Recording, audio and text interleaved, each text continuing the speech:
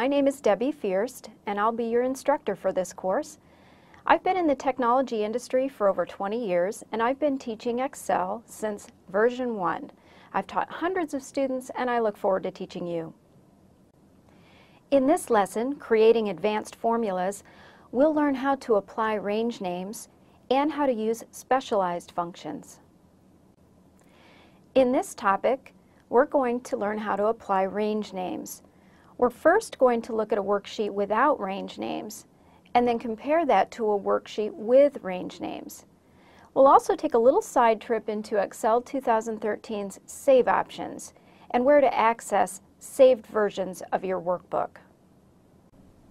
Let's look at a worksheet that does not use range names for formulas.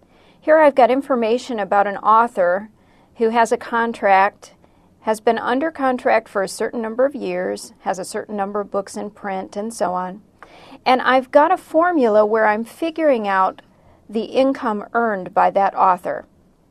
Notice the formula is taking cell E2 and multiplying it by cell F2. E2 times F2 works and gives us the correct amount.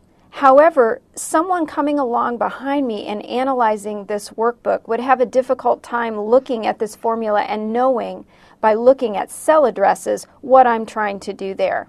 So we're going to move into an example next where we utilize range names to make that easier.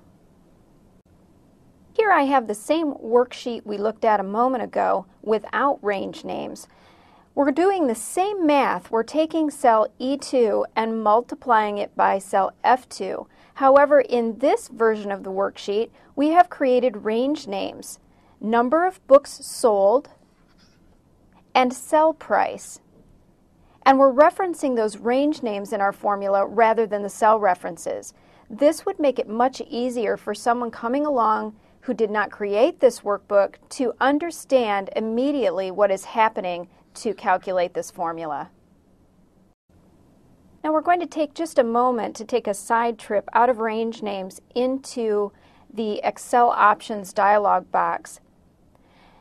Under File, you can click on Options and get the Excel options dialog box that you see in front of you.